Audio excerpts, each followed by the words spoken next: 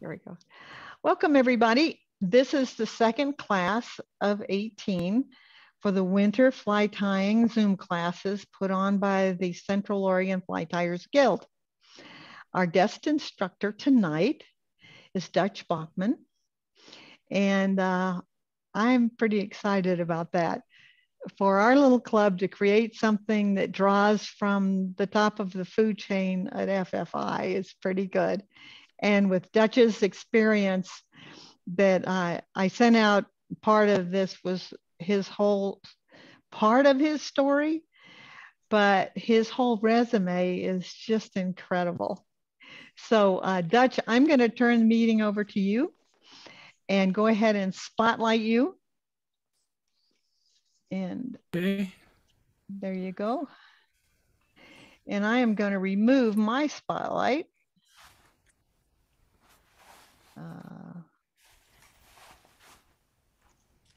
And there you are. Well, here Take it away. Well, Sherry, thank you. Thank you very much. I know it's probably customary for folks to say something like this up front, but I honestly want to say how pleased I am to be here this evening. I've got enormous respect for Sherry, and anything that I can do to help her in any way, I'm going to be there to do it. I also appreciate the opportunity for FFI to get some exposure at the same time. But I think most importantly, I really appreciate the opportunity to be with folks that have a passion for fly fishing and in particular fly tying. I lived in Oregon for almost 10 years. My son and his family still live in McMinnville. And if you can imagine, I've been accused of going to visit my son and his family when the winter steelhead are running. But I guess there might be some coincidental nature to that. But in any case, this isn't just another opportunity to be with some folks and tie some flies. I'm really glad to be with you folks tonight. We're going to tie a couple flies, and the way I like to do this is to explain exactly what I'm going to do and the techniques and so forth, but not just the techniques, but why. I think it's important for us to understand the why about fly tying, and I encourage questions as soon as they occur to you. Please go ahead and speak up, turn off your mute, and ask whatever question might be on your mind. If you're like me, if I wait till the end of a program, I'll probably forget the question. So I like it when there's more dialogue, almost like a discussion going on. But we're gonna address two flies this evening, and I'm excited about this. So we'll jump right into it. The first fly that we're gonna address here this evening is a fly called the stone hopper. And this fly was, I'm going to do a switch over here.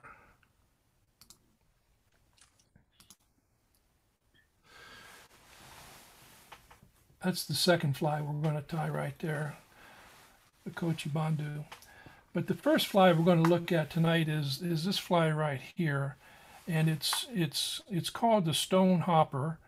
And the thought process that went into this was to develop a pattern that would be attractive to trout and to bass.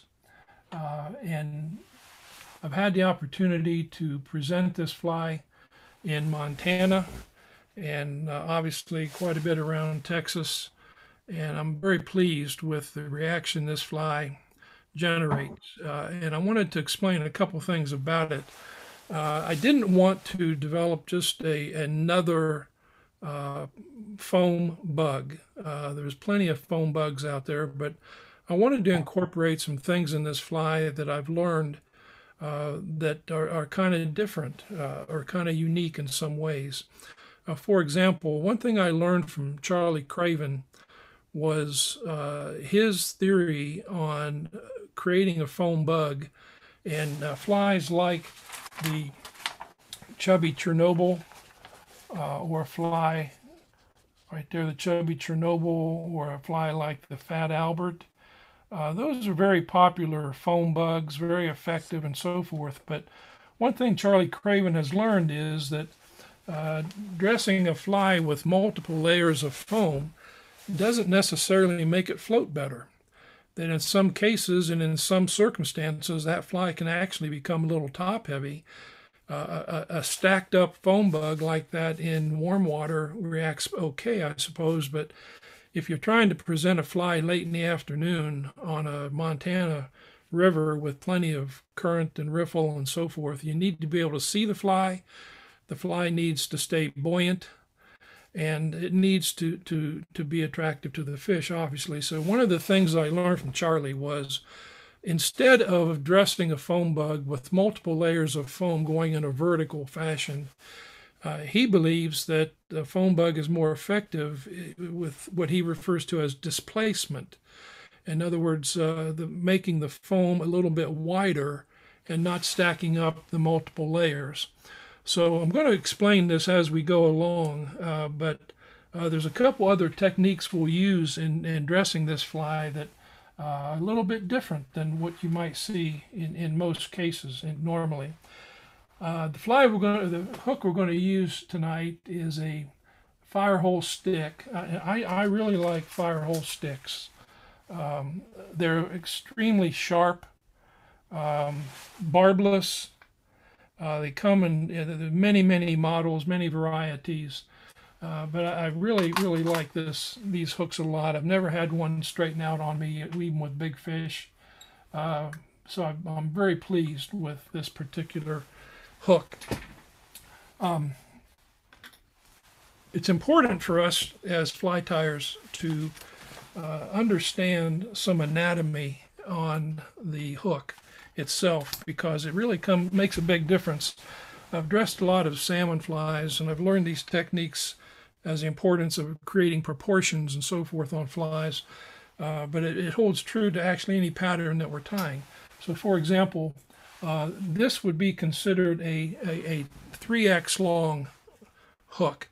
Now, I've learned that many fly tiers realize that when they want to tie a streamer or a big foam bug or something like that, they need to buy a hook or use a hook that's a 2x long or 3x long, but they don't necessarily understand what does 2x or 3x mean. Essentially what it means is that every hook manufacturer creates models of their hooks that would be called standard. And a standard hook would be one that the length of the hook shank is actually twice the length of the hook gate. And so in a case like this fly in the hook right now, this is a 3x long. So if I take a hook, the same hook, and measure from the front to the back, I can see here that it's going to be a little bit longer than 2 times the width of this gape. So there would be one width, there would be 2, so it's a little bit longer. So the 2x, let's just use a 2x as an example. A 2x long would be a hook that is a standard length of hook shank plus 2 extra widths of the eye. So in other words, the standard length might be here, but if we add 2 widths of the eye, now we've got a 2x long. This is a 3x long, so that means that this hook shank length would be standard size plus 3 widths of the eye. To begin every fly, I begin thread precisely at the point where the first element is going to be tied in. So I'm going to begin my thread right here, and I'm going to wrap toward the bend. The first element is a tail. I'm going to come back to a spot right about here. Now, the anatomy of the hook is important at this point as well, because what I'm looking for here is I want to be able to tie the tail in so that the tail will stick straight out from the hook shank. The shank stops right about where the thread stops, and as soon as this metal, this hook, begins to bend downward, that's called the start of the bend. If we tie a tail in back here at the start of the bend, the tail is going to be tied in at an angle. It's not going to be going straight out from the back. So we have to be careful that we don't begin to tie tails in too far back, where we actually tie them in at the start of the bend, because the proportion of the tail would be sloping downward, and that's not what we want to accomplish here. So the first element we're going to tie in is one piece of crystal flash. Now this crystal flash is about 14 inches long, and what I typically will do is go end to end, tip to tip, and come down here and cut that length, go tip to tip again, cut it again, and I'll do that process 3 times. So I'm actually going to cut that 3 times. And what I end up with is a bundle of crystal flash that would look like this. And instead of that being 14 inches long, now it's going to be about 2 inches long. And so what I'm going to do here is to tie this material in, I'm going to lay my thread in front of I'm going to tilt a little bit, I'm going to go wrap the tail around the thread, and I want to pinch it there so I can see that the ends are pretty much in line. There's not too many that are too long or too short. I bring that up to the hook shank and I lay that over the hook, and I'm going to do 3 or 4 wraps toward the bend, knowing that I don't want to go too far, because if I do, I'm going to go down into the start of the bend, and that I don't want to do that. So now that I've got that tied in, I'm going to pull that over, and I can trim it in the front, knowing that now the tips are going to be relatively the same length, and it's going to be a little bit longer than the length of the hook shank. Now, one thing we fall into a pitfall in fly tying is we get in the habit of tying the length of a tail or tying the length of a wing to the length of the hook shank. I think that's especially a mistake on mayflies and even stoneflies. If you look at the natural insect, go ahead and Google stonefly or mayfly, and then take a look at the length of that natural insect tail. It's going to be at least 1.5, maybe 2 times the length of the hook shank. So if our goal is to make or to dress flies to imitate the natural insect, the tails can be a little bit longer, and it would be just fine. The next step we're going to take here is to move our thread forward. We don't have to do neat edge-to-edge wraps. We're going to go forward to a spot about 2 eye widths behind the eye. We're going to stop right about in that area there. The next thing we'll do is to prepare strips of foam. Now normally we would take a strip of foam. By the way, I tend to tie this fly with tan foam instead of yellow foam. I used to tie it when we started to design it, I tied it with yellow. And in a conversation with Charlie Craven, he says, you know there are no yellow grasshoppers, so you need to use a foam color. So I started using foam for tan foam, and typically the foam width would be about the size of the gape of the hook. It would be about like that. But because of this displacement concept of Charlie Craven's, I learned that instead of something that's like this wide, I can tie something that's considerably wider. Technically, it's about 1.5 gape widths wide. And what I'll do to prepare this is just clip the corners on one end. My thread's in place.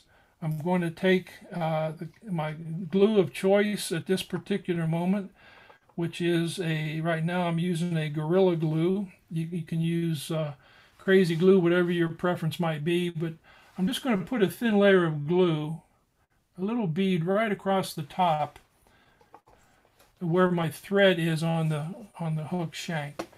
Now I'm going to lay this foam in place.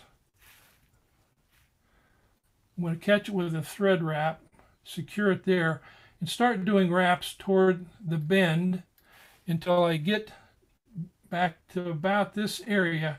I'm going to lift this foam up to make sure that my last wrap hasn't moved or compressed that tail downward.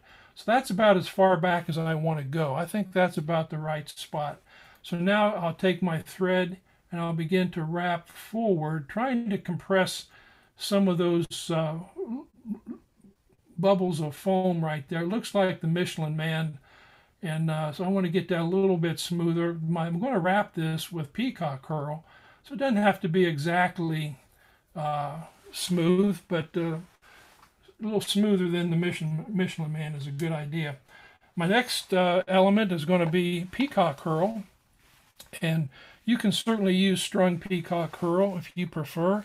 But in this case, we're going to use a feather. And because I'm using a little bit bigger hook than I normally would, this is about a 10. I'm going to look for longer peacock barbs up in this area here. So I'm going to take about 3 of those barbs, and to prepare these to dress, I'm going to line up the tips, get all 3 tips lined up. And then the little white sections you see on the end of the tips is the part of the rachis or the stem that peels off when you pull those off of there if you don't cut them. So I cut that off of there. I'm going to tie this in right here.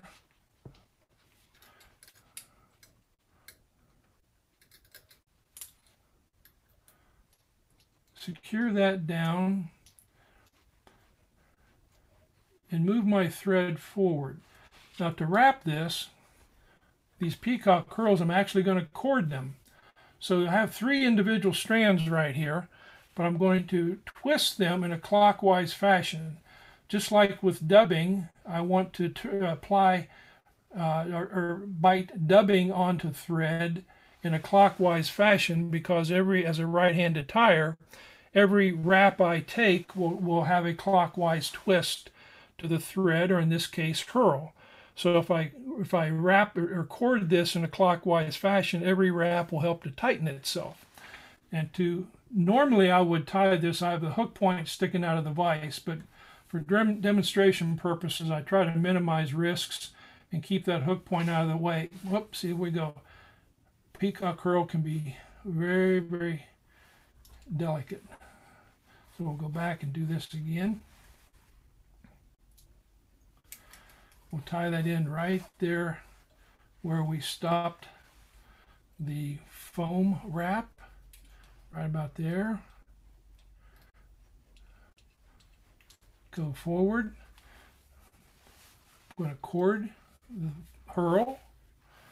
Now I'm going to wrap the herl forward. And to do that, I want to go over the foam, but I put my thumb right there on top of the hook shank to hold that herl in place, so that now I can move this down to go around the jaws of my hook or my vise, and I can continue to do that knowing that that herl is not going to slip out of place, just like that. And then once I get far enough in front of the jaws of the vise, I don't need to put my thumb on there any longer. So I'll just continue to come around here and get as many wraps as I can from this. And I don't want to cut it too short, so I'm going to catch that.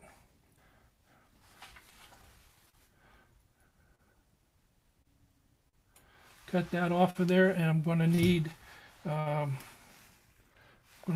to grab a couple more.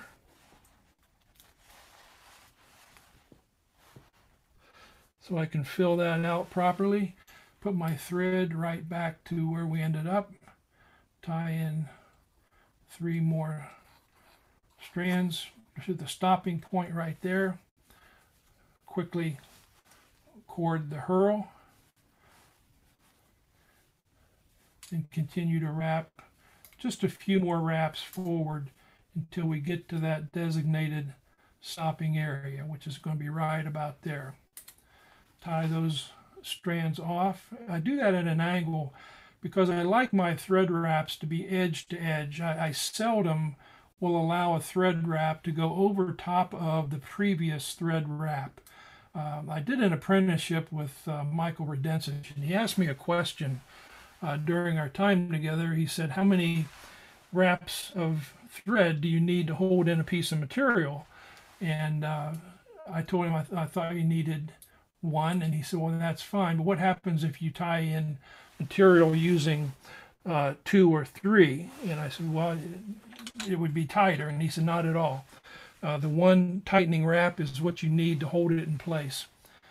So I avoid doing multiple. I avoid doing wraps over previous wraps. So we'll stop right there at that point. Pull the foam forward, lay it over the eye, pinch it right where my thread is. Wrap a loose wrap around. Tightening wraps are always straight up, straight up, straight up. Now that's tight. Fold this back. And I'm going to end up doing 2 body segments here.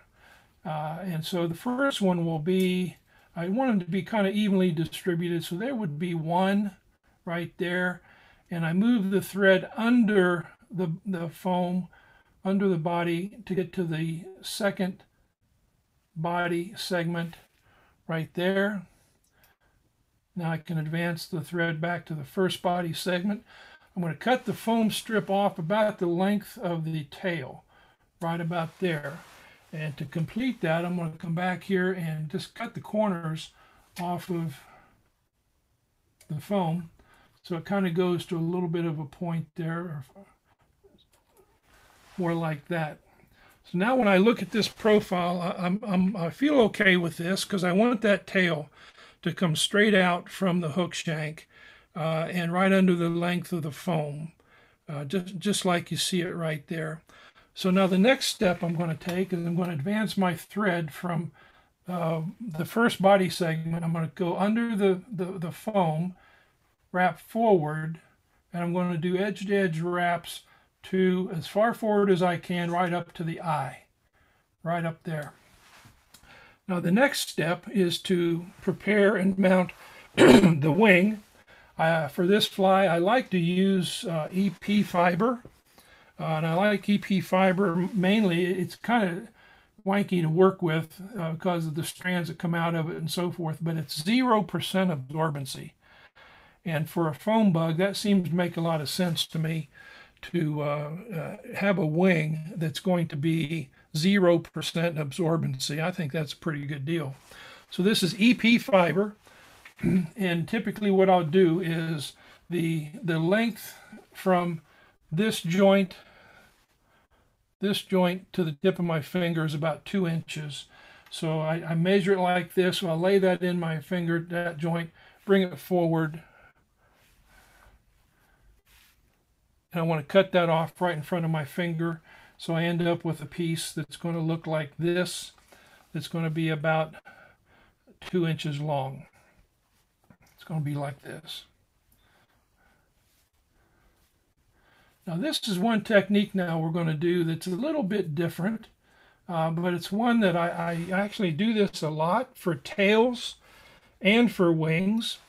But what I'm going to attempt to do here is to dress this EP fiber so that the tie-in spot is right where the thread is hanging. So I want that to be that far forward. But in order to do that, I'm going to hold this material right here at the butt ends, right above the tie-in spot. I'm going to do a pinch loop to secure that wing in place. So to do that, I just do a lift, do a pinch, go around, go under the material but not under the hook. Do a second pinch. Now the second time around, I'll allow the thread to go under the hook, and as it goes under the hook, I'll pull straight up, and that's going to do 2 things. It compresses that EP fiber in my left hand, and it also begins to lower the material to the hook shank. So now that I get that down onto the hook shank, I can do some additional tightening wraps, going back toward the bend until I get right up against the foam. So now when I can see that if I lift up that EP fiber, I'm going to have a little bit of space for the eye, which is just about the right. I'm going to do I'm going to go back forward. I'm going to wrap one more time around the eye because I want it to be just a little bit closer to the eye. Now go back again. Now when I get back here, I've got the material, the EP fiber in place going out over the eye, but I can come back here and just trim off the butt ends. And all I'm doing is like clean up on aisle 13. Just a little bulk, because you're going to see next I'm going to fold this EP fiber back over the foam, and by eliminating those butt ends, I'm eliminating a little bit of bulk in there. Okay. Now the next step is I'm going to return the thread to the first body segment right here.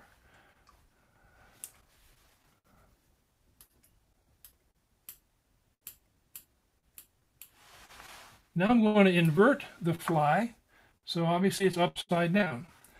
The next step will be to take a piece of rubber leg. Now this is what I like to use on my flies is something called Perfect Rubber, and that's actually the name of it, Perfect Rubber. The brand name is Perfect Rubber. I like this type of leg because it's very strong, and if you are dressing any kind of fly where you have to maneuver the rubber legs to any extent, they can easily break off. Perfect Rubber legs don't break, and probably the best part about them is they float extremely well. So if you're going to put any kind of a leg on a fly, a foam fly like this, that might act like a rudder or an outrigger, foam perfect legs are very, very good for that point. So I took this strip of Perfect Rubber leg, go halfway or go wrap it around the thread so that the tips are lined up. Hey Doug, real quick, where do you get the material, the rubber leg? To Jerry Chris. Yeah, Jerry, I still do a lot of business with the Caddis Angler in Eugene. Oh, okay. Fly fishing shop in Welch's. Okay. The fly shops that seem to do much better with fly tying materials carry rubber leg. Okay. Okay. Yeah, just check it out. I'm sure they have it. But I'll get the tips lined up just like that. Pinch the tips, and I'm going to bring that up with the thread and drop that right in between the foam. Now you'll notice where that's going in there is, I'm turning it, that's going in right between the foam, right at the first body segment. I'm going to do a couple securing wraps, just like that. Now that rubber leg is secure, but if I let go of it, it'll separate. So I'm going to hang on to it, but it's tied in right on the bottom of the fly onto the peacock herl at the first body segment. The next step is to advance my thread forward once again to a spot just short of the eye. I don't want to go all the way to the eye. Now I'm going to lay these rubber legs down, allow them to separate around the eye of the hook, bring my thread up and over for a holding wrap, and then a tightening wrap. Hold it, tighten it, hold it, tighten it, hold it, tighten it, and one last one. Now look how those legs display out just perfectly. A precaution here, you don't want to go too close to the eye because they'll take an abnormal split. You can avoid that. So I go about just not quite a whole eye width short of the eye to tie those in that first wrap right there. So now if I bring my fly back up to the top like this,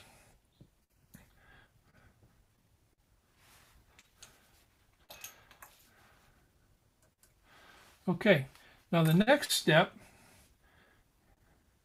is to take, once again, I'm going to advance my thread to that first body segment once again.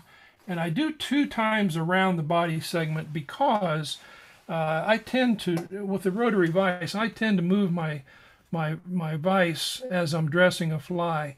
And if I were to go from here with the thread up by the eye, go the first body segment and just go one time around, if I turn that, my thread can certainly fall out of its place. So I like to go 2 times around. It's not a holding wrap, so I'm not concerned that it's going on top of the previous wrap. It's not a tightening wrap, it's just a holding in place kind of wrap. So now the next step will be to take, once again, my glue of choice. And in this case, it's Gorilla Glue. Oh, and by the way, for any applicator, this is my glue. I also use something called Healthy Hoof. It looks like this, and I use that instead of head cement. Realized we had a bunch of ranch horses, and I realized that if I would put this Healthy Hoof on the hoof walls of horses and realize all the nasty stuff they stand in all day long, it certainly would be good to hold the head of my fly in place. But anything you have with an applicator, the very first thing I'll do is I'll cut out about 2/3 of the bristles in that brush. So that's that's only 1/3 of the bristles that were originally on that applicator. And the reason for that is if I use that full brush and I want to put a drop of something someplace, that drop is going to be too big. So by cutting out about 2/3 of those bristles, I'm reducing the size of the drop, and I can put a drop in place to be just exactly the size I want. So I did the same thing here with my glue applicator. I'm going to lay this glue right across the front edge of that foam, right in there. Now here is a major league precaution. Do not let any kind of glue touch your legs, your rubber legs. It's crazy what happens to them when they get onto glue. So you just want to avoid glue getting on the rubber legs. 6 months after their second dose. CDC Director Dr. Rochelle Walensky saying with waning vaccine immunity and the new Omicron variant, boosters are a critical tool. We're facing a variant that has... I hope that's not a question. To require more immunity to be protected. This move comes 24 hours after Pfizer released early data. Okay, well, everybody please check your mute to make sure that... Variant. Antibody levels dropped 25 times lower, but the booster shot restored high levels of antibodies that could take on the variant. 3 million. Okay. Thank you. I see that question in the chat. Yeah, it's a hairline product, and if you don't go to a fly shop, you can certainly find it online, that's for sure. So the next step now is, and this is another kind of interesting technique. When I first developed this fly, I would take this wing and I'd pull it tight and then lay it down across the foam. And one thing I started doing just a little bit differently is I'd flatten this out. Before I turn this EP fiber, I flatten it out here the best I can like this. Then I hold on to the tip just like this. But now when I lower this to the hook shank, I'm going to relax the tension. So see how that spreads out? And especially if you look at it from the front, if I pull that on tight, it goes like that, but if I relax it, it spreads out. So I'm going to relax it because I would like for that EP fiber to really cover more of that first section of the body. So by laying it like that, I'm going to do a holding wrap, hold that in place, tighten, hold, tighten. And now I've got the head exactly the way I want it to look. Part of the concern I had in designing this fly was to develop a head that would be a little more hydrodynamic. I used the Rogue Special quite a bit in a lot of different rivers, and I like the bullet head effect of that fly, especially as a stone fly. And so I wanted to incorporate something like that into this dressing as well. So now to finish off this wing, we'll just lay it down here to about the length of the foam. And I like to use a pair of Fisker's scissors to cut hair and materials and things like that. It seems to work a whole lot better than dulling up my scissors. So now I've got the wing in place. Now the last couple steps is I'm going to grab another perfect rubber leg. And once again, I'm going to wrap it around the thread so the tips are aligned.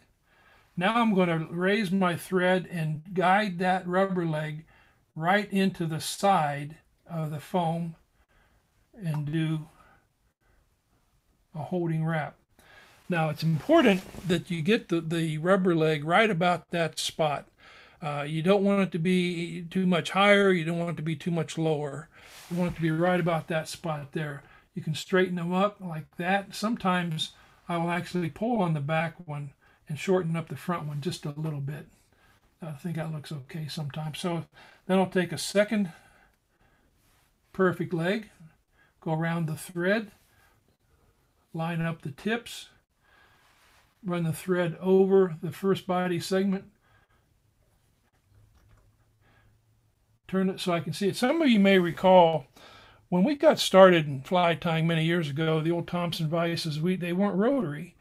And some of you may remember we used to tie by holding a mirror on the back side of the vise so we could see what was happening on the back side. So this rotary really is nice. We can go around like this and some holding, tightening, holding wraps. So now I think those legs are, that one's just a little bit high. So just guide this down a little bit and that's right in place. Now the last step would be to do a whip finish. And you can do that with your fingers or a tool, whichever you prefer. I'll do a tool just for the simplicity's sake. And one thing, let me emphasize this right here. When I'm going to do a whip finish, I'll lay the tool in place.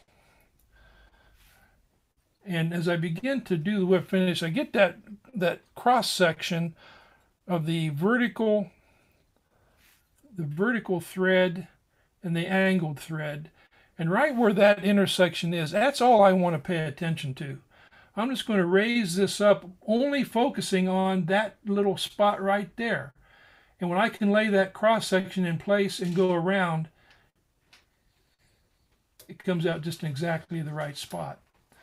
Now when I cut thread anywhere on a whip finish, especially like this, and in particular on a smaller head fly or a fly that might have a hackle, I never go in with scissors and clip.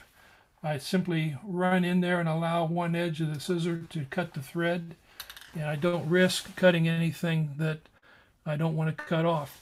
Now, one last step here is I'll even these up. This front leg's a little bit long, and I wanted to emphasize too,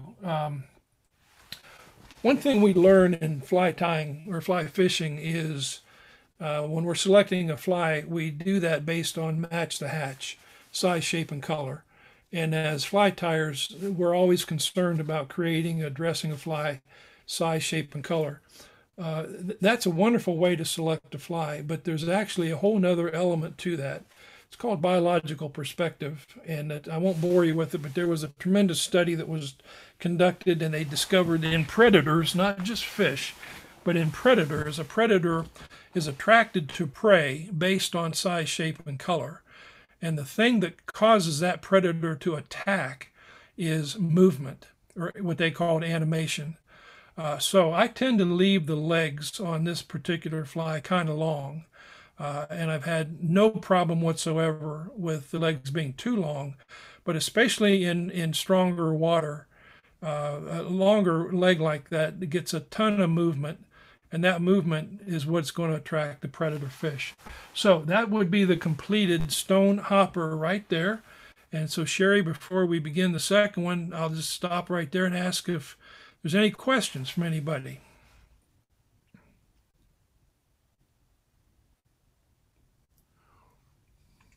Hey, Dutch, when you were describing the hook and the length of the shaft, and the 2x long and that, how do we judge now when you have some of these hooks that actually the gap is so much larger than the older hooks that we used to use? That's exactly right. And as a matter of fact, one thing I've noticed with Firehole sticks, I think they're one of the first hook manufacturers I've seen where they put a designation on their fly boxes. You can see right here. This is a 839 size 10, 3x long, 2xg, and what that 2xg means, two gape gap. widths Okay. wide. Yeah. The other thing you'll find too is that if you go to most manufacturers and you see the models of hooks, if you see one called competition or competitive, but mostly competition, and this one, yeah, this one has it here too. You see right here across the top, Yeah. it says competition. That means that hook gape is going to be just a little bit wider, a little more gape to it. Okay. And I kind of like that. It's not a wide eye, wide gape hook, but it is wider than normal. So a 2xg refers to the width of the gape being a little bit wider than normal. But as far as the hook shank is the length of the hook shank is concerned, for most hook size or styles, that standard 1x, 2x, 3x is going to hold true pretty much. We get into specialty hooks, bent back and many different types of hooks for bass and so forth. But the traditional type of hook will be, it all plays off of a standard configuration. Okay, thank you. Yes, Yeah. sir. Dutch, this is Sherry. I have a question. Okay. Where have you fished this? Thank you for that question, Sherry. When we started this, well, I'd finished a trip in Montana on the Blackfoot River, and it was late in the afternoon, a pretty strong riffle, and I was having trouble seeing my fly. So when I went home, it was on my mind that I wanted to develop a fly that had a little more visibility to it. So I started tinkering around with this, and this pattern, I've settled on this pattern. It evolved to this point right here, but I tie this down to a 14, and it's unbelievable. We have a lot of warm water lakes and ponds and so forth, and we get a lot of sunfish, especially brim, and they just can't stand it. My rigging, Sherry, is I'll tie this as my top fly even as early as March.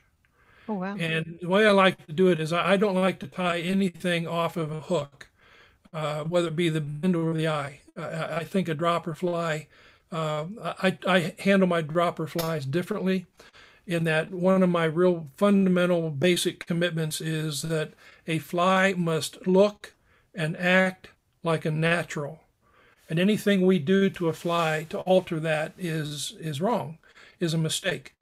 So I've learned how to use split shot instead of putting weight on flies, because I can put 18 inches, a piece of split shot, 18 inches from a bottom fly. That split shot gets the fly down, but since the fly has no weight on it, it can still move and tumble in the bottom current just like a natural insect would. So I'll do this in a smaller size, but this fly has attracted trout in Montana and Colorado, largemouth bass, smallmouth bass, gar, drum, all kinds of sunfish, anything that we have, any quarry that we go after has been attracted to this fly. So you fished it for saltwater and freshwater? No, ma'am. I have not just used this in freshwater. saltwater. This is strictly freshwater fly. It's been very, very effective in that regard. How would you tie off do you use a dry dropper on this, Dutch, at all? Yeah, thank you for that question. That's I want to explain that. I mentioned I don't like to put monofilament. Monofilament is not material. Monofilament it just means one strand. So we have nylon monofilament, we have fluorocarbon monofilament. Both of those are monofilament. When I put a dropper fly, I don't like to tie it onto the bend, and I don't like to tie it onto the eye, because I believe that encumbers the movement of the fly to some extent. So what I've become partial to is, if you imagine a 9-foot tapered leader, that taper will extend from the butt section down toward the tip for 6 or 7 feet. Depends on the manufacturer.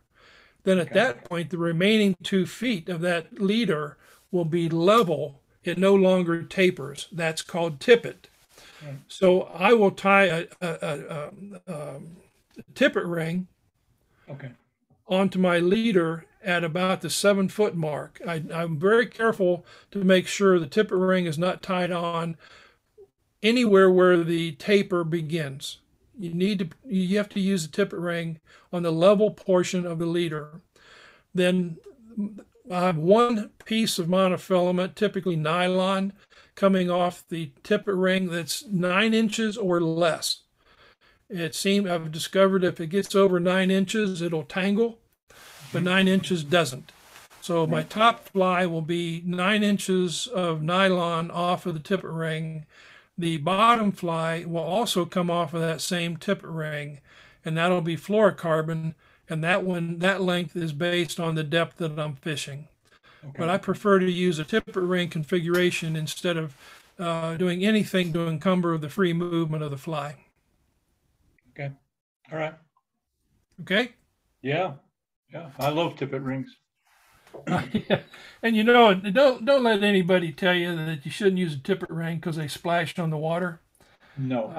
I've heard that time and again. And if that were true, we wouldn't be able to cast a fly because the fly would weigh more than a tippet ring does. And the other thing you can do is put some water in the sink, cover your eyes, and open a packet of tippet rings and pour all of them into that sink and see if you can hear any of them hit the water. I know the answer to that because I've tried that. So I'm a fan of tippet rings. Okay, anything else before we go on? Okay, this next fly is also one of my favorites. This fly is called the Coch-y-Bondhu. And as you saw in the handout, it's not spelled like that. It's a Welsh fly. And you can see here's the spelling of it, Coch-y-Bondhu. A lot of people will call it Coch-y-Bondhu, but the Welsh pronunciation is Coch-y-Bondhu. A lot of interesting things about this fly. It appeared in fly fishing publications as early as about 1613, and it's been in publications ever since. Mary Orvis Mabry called it one of her favorite flies. It's been around for a very, very long time, but here's some things that I think of interest to this particular fly. It's tied, once again, using some pretty unique techniques. It looks very simple, and it is. But there's a couple other things about the history or how this fly got its name. Coch-y-Bondhu is the name for 2 reasons. In Wales, there is a beetle that is red and black body called the Coch-y-Bondhu. It's an actual beetle. So they wanted, and they wanted to create a fly that would resemble or imitate their favorite beetle. So they came up with this Coch-y-Bondhu. So it was named after an actual beetle that was called the Coch-y-Bondhu, and by interpreting that means red and black. Well, as it turns out, when they were designing this fly, they discovered the hackle was from a rooster Coch-y-Bondhu. The rooster Bondhu fowl. And so this fly got its name both because it imitates a particular beetle, but also because of the hackle that's used to tie this fly. Now, a couple of things to understand about this as we get started here. The Coch-y-Bondhu was originally the Coch-y-Bondhu hackle feather here is no longer available. I haven't seen any in a very, very long time. Very hard to find nowadays. So tyers started substituting furnace. I've also used silver badger on occasion, but the furnace feather is very, very, very similar to the Coch-y-Bondhu feather. Now here's what a furnace feather would look like. And by comparison, the furnace feather is going to be a darker ginger or a lighter ginger in color. It's going to have a dark stripe down the middle of it. And that dark stripe, by the way, is called the list. And the Coch-y-Bondhu feather had a black tip, and they called that the margin. So on this particular feather, this is a classic furnace because the list is black. It's the color of ginger, but you'll notice there's no black tips. If this feather had black tips and instead of ginger was a red color, that would match exactly a Coch-y-Bondhu feather. The Coch-y-Bondhu feathers come in a lot of different sizes off of the same cape, off the same neck. So you can see different sizes here. And it even is available. You can find some that are actually rather small, rather short. But it still has the same markings, same configuration. So we don't have access to the Coch-y-Bondhu feather anymore, so we use furnace. For this fly, I'm going to use a 10, which is pretty large, but it's good for demonstration purposes. And very, very important that your hook shank is straight when you secure it in the jaws.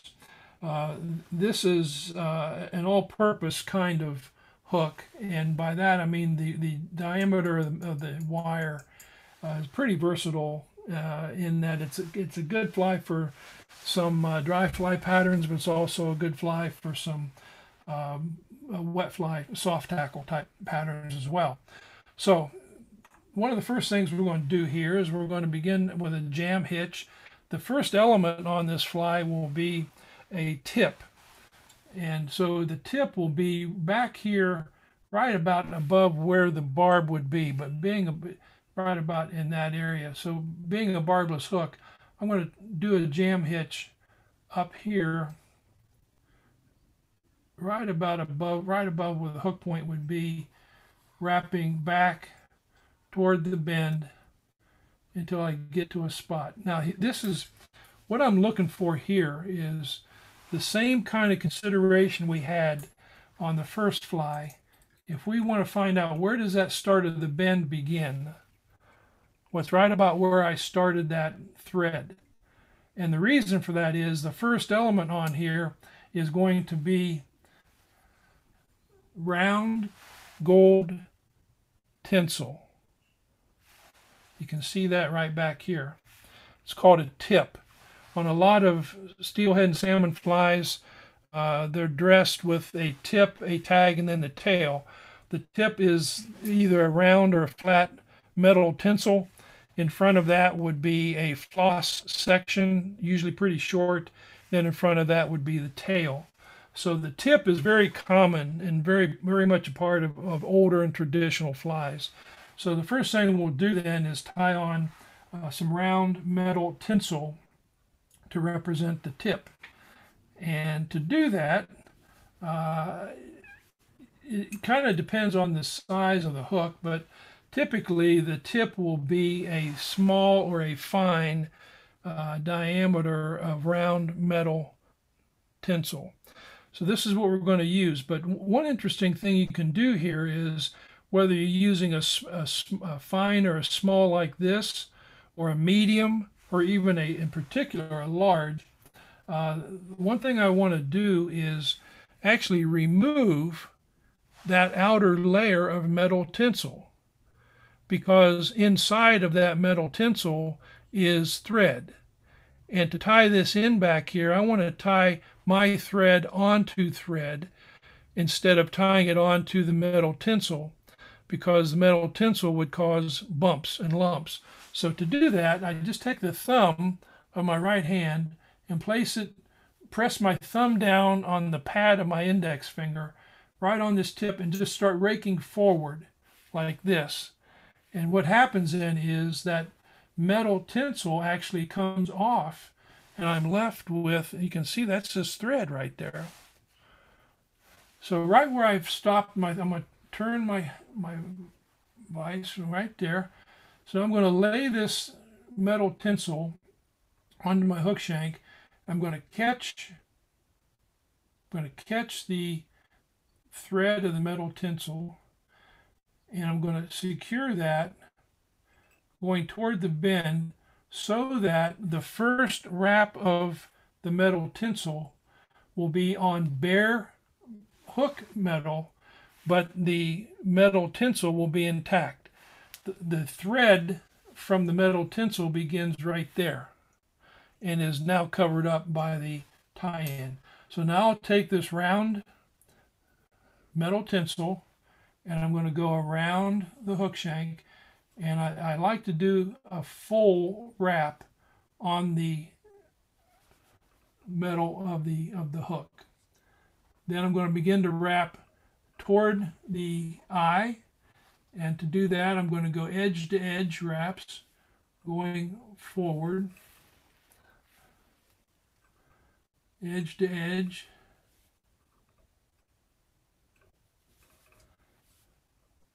and I'm going to do 5 or 6, and that will depend on the size of the hook that you're using. A bigger hook, I can use a bigger tip. Now, I won't do it here because this body is going to be covering up that tie-in spot, but sometimes if you're going to use metal tinsel like this, you saw the technique I used to get it down to the thread and then tie in just the thread. Well, you can do the same thing now to tie off the material. And by that I mean I could come in here and cut that off right here. And after I cut it off, then take my thumb and just rake it down from the hook shank and peel that metal tinsel off the tinsel, left with just the thread, and secure my wraps onto thread. Don't need to do that on this fly because the body right where we're wrapping now is going to be material, and you won't see any part of that. Okay, I'm going to return the thread to the exact spot where the tinsel stopped. Now this is where it gets kind of interesting on this fly because we're going to do a couple things here that are a little bit unusual on the next elements we're going to use. We're going to have two things. We're going to have 2 strands of peacock herl. No big deal, just 2 strands of peacock herl and 1 strand of ostrich herl. But we're going to look at this ostrich herl in a very particular way to make certain that we tie it in the way it's supposed to be tied in with a special technique. So to start with, we'll come back here and take these 2 pieces of peacock herl, and once again I'll get rid of those little peelings from the rachis. I'm going to tie this in. Excuse me, I'm going to do the ostrich first. First down, last tied. So here's the ostrich. And here's what I'm going to do. I'm going to get rid of that little piece right there on the butt end. But I'm going to come in here, and you can see how you can see the very dark stem or rachis and the barbs coming off of it. So I'm going to come in here. I'm going to peel that off. Those little barbs. I'm getting rid of those. Those are gone. Turn it over. Do the same thing on this side. So now what I have here is an ostrich herl with peeled off barbs on the rachis, so that it's a bare rachis. Now, here's what's interesting and fascinating about a peacock or ostrich herl. We get accustomed, we get spoiled really with a lot of feathers that have round stems or a round rachis. So when we tie it in, it doesn't roll around. It just ties in very nicely and compresses very nicely. Ostrich is flat. The stem or the rachis on an ostrich is flat. So I want to tie this in a very precise way so that the top side of this feather is pointing toward me like this, and the rachis is, you can see that in the middle. The barbs on this ostrich herl do not go 90 degrees perpendicular to the rachis. They go at a little bit of an angle. So if I turn this over, I can see how those barbs are angled down, but I can also see how the bottom side, it appears the rachis is less prominent to see. So I want to turn it back up. Now in this configuration with the ostrich feather face up like this, I can see how prominent that stem is right there. And then now realizing that it's flat, I'm going to have to tie that in so that I catch that flat portion just like that. And then look, I'll have to take a look at what I have. No, that's upside down. So I have to try this again where I turn this over and put the flat portion on the stem, or on the hook shank, tie it on. Now that's what I'm looking for. Now I'm going to tie in the two pieces of ostrich or peacock herl right in front of that.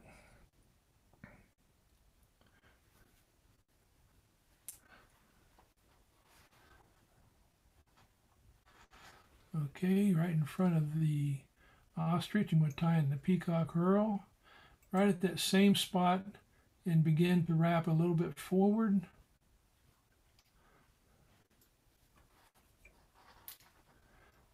And they can be spiral wraps. They don't have to be pretty because this is all going to be covered up with herl.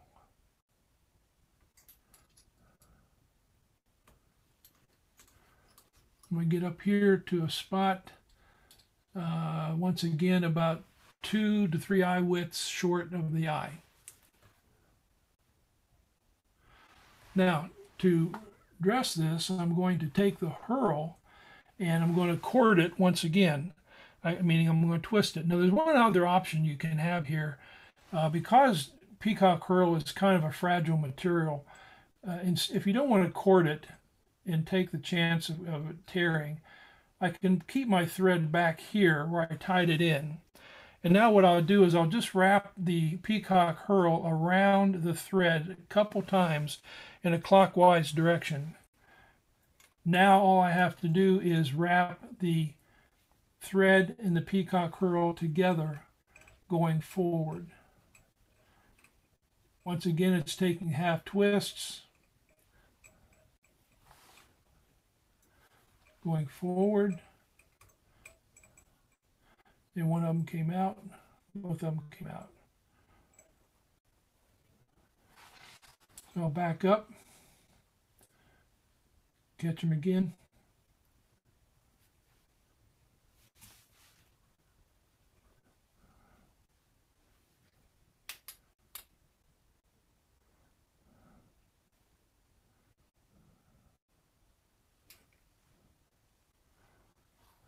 Right where I left off. But to finish this off, I'm going to cord them and then continue the wrap going forward to that designated tie-off spot, which is going to be about 2 to 3 eye widths behind the eye, right about in that area. Edge to edge going toward the eye. Cut those off. Now here's what's kind of unique about this. I've got you can see the peacock herl is wrapped on. Now I'm going to take that ostrich, and with the prominent side of the rachis, the top side facing forward, I'm going to begin to wrap this around the hook shank, going edge to edge wraps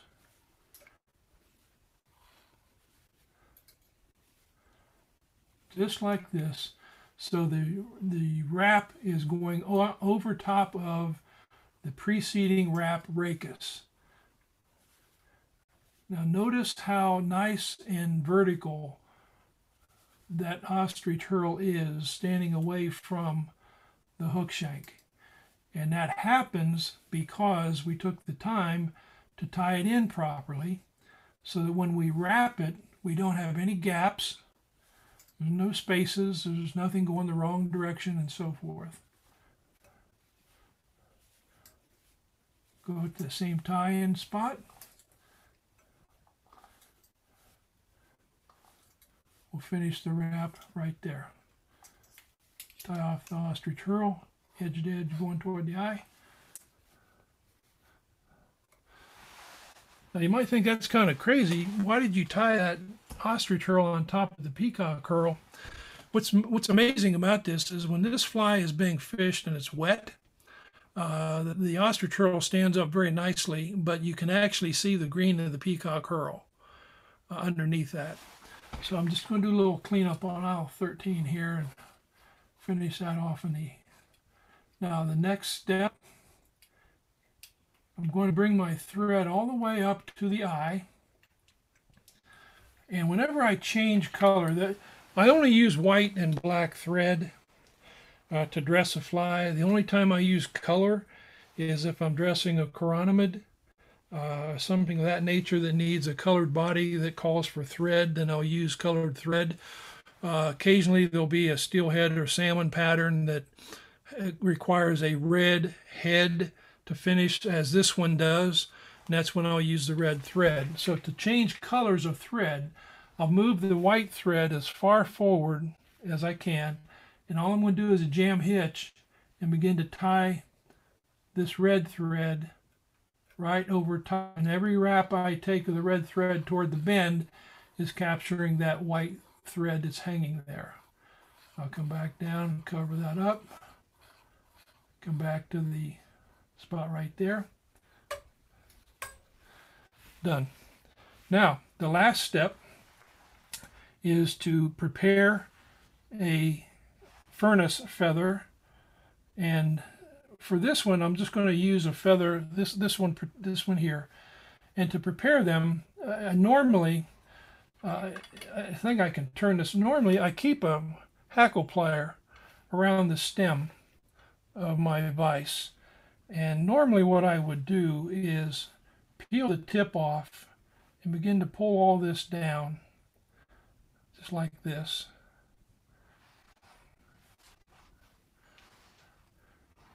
I would put this into the hackle plier, and while that's in the hackle plier, then I take the edge of my scissors and I rake down at a 45-degree angle down the side of the rachis on both sides, and that causes those barbs to fold downward. You can also do this in hand, where you can hold it like this and actually just grasp it in your fingers, roll it up, and those will begin to peel down. So it's folding feathers, and there's a couple different ways to do it, but we won't take the time right here to do that. Just know typically I would fold those feathers before I tie them in. So I'm going to tie them in right here, 2 wraps in the front, and I like to put one behind. I learned that from my friend Al Beatty. I'll secure that hackle, not going all the way to the eye, because I know I'm going to have a stub right there, and I want to be able to have some room to cover that up.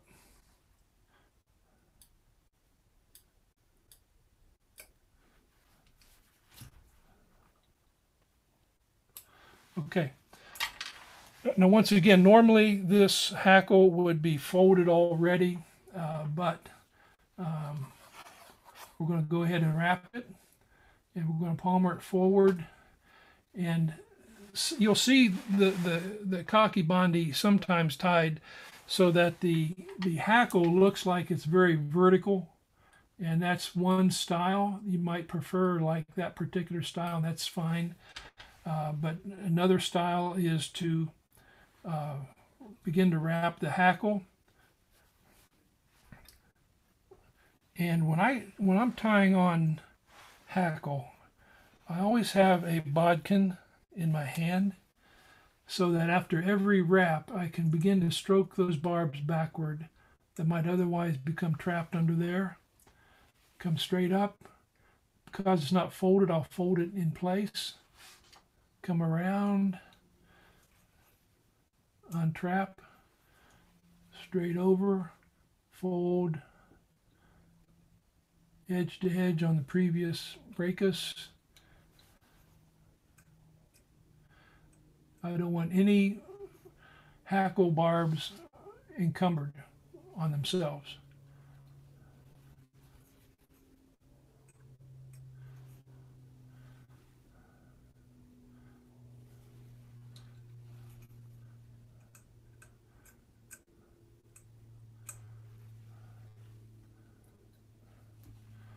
And maybe one or two more.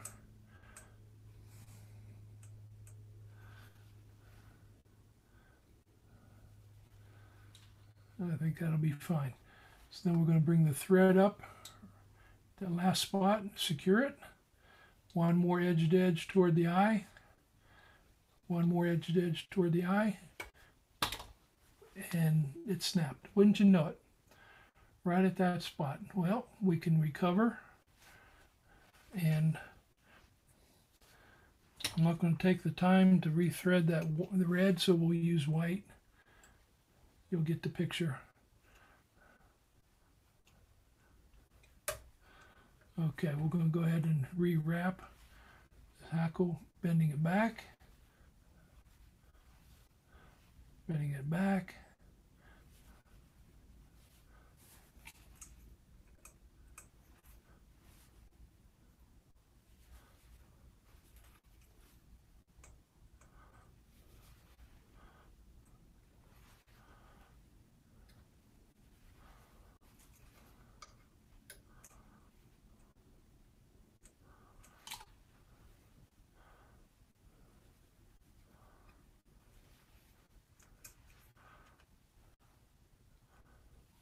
And we'll secure it there.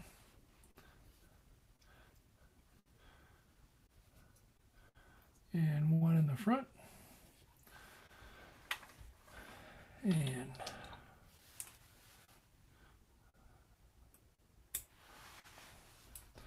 do a little cleanup here. Build that head right there. And normally, you can use whatever kind of head cement or UV resin, whatever you prefer.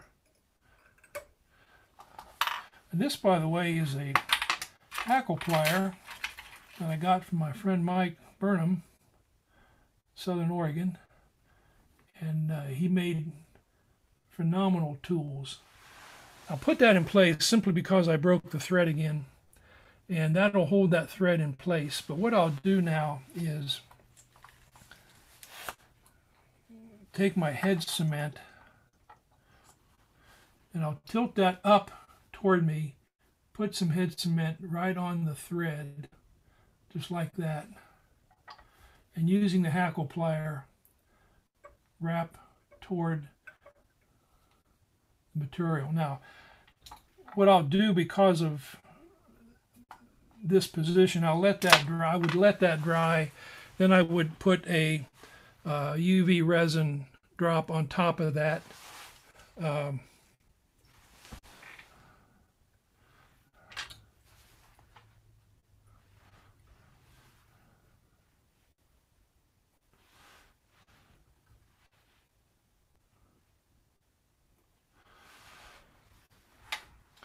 But for time's sake, we'll leave it right at that spot. Let that dry, that head cement dry. Then I'd put a resin on top of it.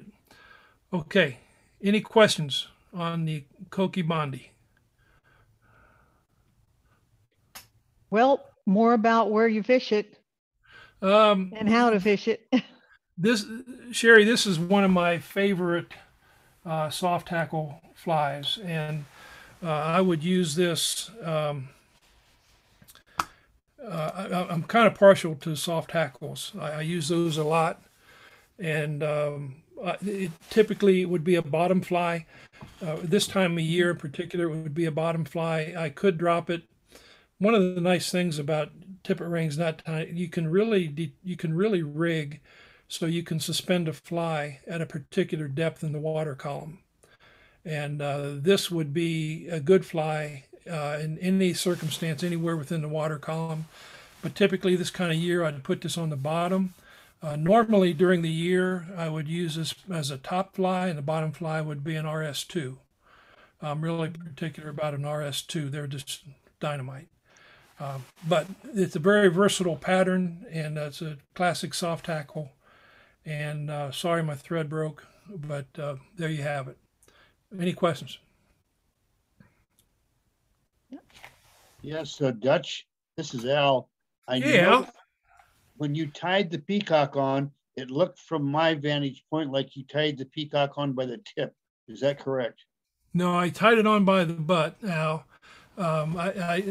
where the peeling is on the butt end from the rachis, I cut it there, and I prefer to use the butt end because the rachis there is just a little bit stronger than the tip. And on this particular fly, I prefer to use it on the butt end. Especially with the ostrich curl covering it up, it's going to be pretty secure. Thank you. Thank you. Any more questions? Well, I'd like to take a minute here and thank Dutch for being our presenter tonight. And I'd like to give you just a little bit of time to promote the Learning Center. Ooh. Because I am so pleased with how far the FFI has come from when you started that and wanted to make it consistent, clear, and have a look and feel the same throughout the Learning Center.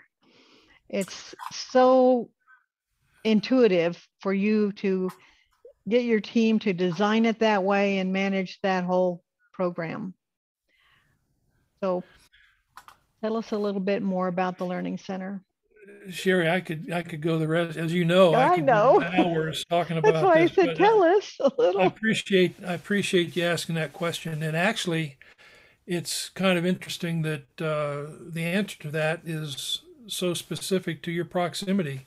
When FFI or FFF began just down the road in Eugene, the founders decided this is an organization, it'll be a federation of clubs around the country, and we're going to focus on conservation, education, community, and tying resources.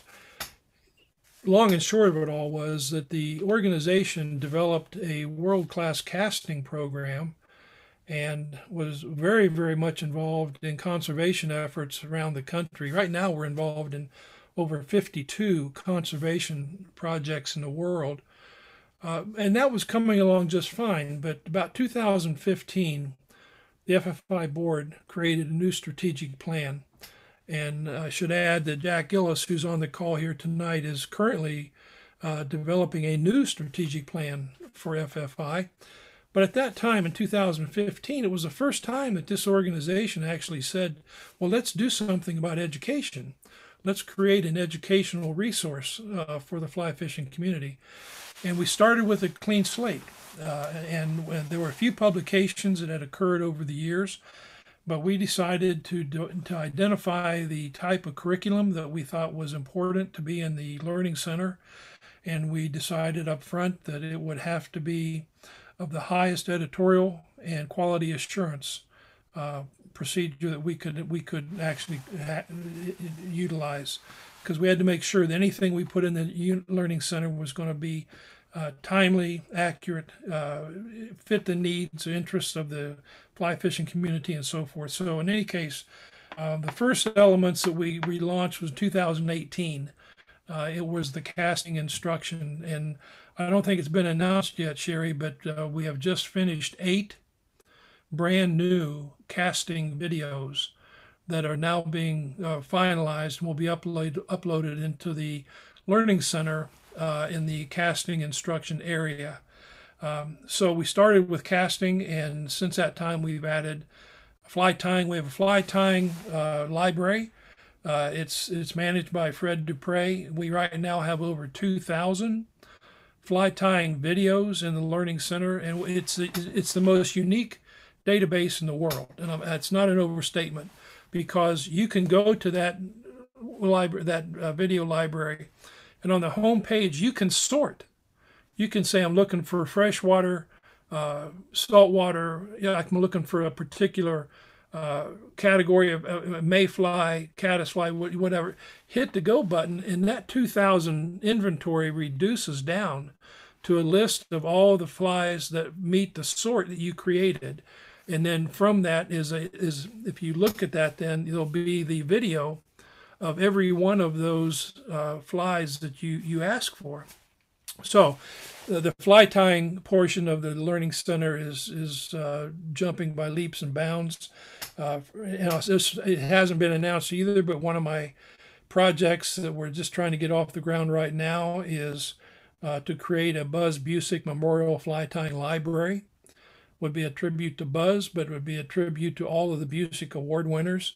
Yeah, I heard about that. Yeah. To showcase all of their educational materials. And Wayne Llewellyn has been incredible in supporting this, but we haven't formally launched it yet, but it's going to be outstanding. So in any case, conservation has continued to grow, but the thing that was lacking was fly fishing skills. And so we scoured the country and looked at places where fly fishing skills have been taught. We analyzed those kinds of programs and started to create a curriculum in the Learning Center specific for fly fishing skills. The good news is that we continue to grow. And like I said at the outset, we're going to have 67 workshop recordings that will be uploaded to the Learning Center on a myriad, it's a full array of topics in fly fishing, tying, conservation, and casting. So it continues to grow. It's a wonderful project. The Education Committee, which you've been a big part of for all this time, Sherry, has been instrumental in getting all of this moving forward. And we feel very good about where we are. We have 6 countries that somehow they can record the metrics on who accesses the Learning Center. And we've had thousands and thousands of people go to the Learning Center, but from 6 different countries, they're accessing the material in there. So it's more motivation for us to continue to grow the curriculum and make certain that we are diligent for the quality assurance and the editorial content. Well, I appreciate you doing that, because this little club that I started in 2009 has been going along and getting our deal together. And we're really happy to help other tyers promote and go to that website. I mean, when you say, well, you don't know how to do something, well, go to the FFI website and it's probably there, and it grows all the time. So please be sure and renew your membership, and let's keep everybody supported doing this kind of activity. So absolutely. I wanted to tell you about, and thank you very much for being here, tell you about our next presenter would be next Thursday on the 16th. And we have Sarah Jo Royalty is going to be our presenter, and she's going to teach spay flies and winter steelhead. And by then, she will also be our new vice president of the Oregon Council. Excellent. So we'll give you some time to see her, see a little bit about what she's about, and she'll be one of our new leadership people for our board. So you guys be sure and join us then, please. And I'll be putting this video on YouTube as soon as I can get it set up. So if you guys don't have any other questions, have a nice evening, and we'll see you next Thursday. Thank you, Sherry. Thanks, everybody. Good night. Thank you. Thank you, Dutch. Good to Thanks, see you. Sherry. Bye. Thanks, Dutch. See you, Jack. Hey, Brett. Nice talking to How you you, doing? Sherry. Bye.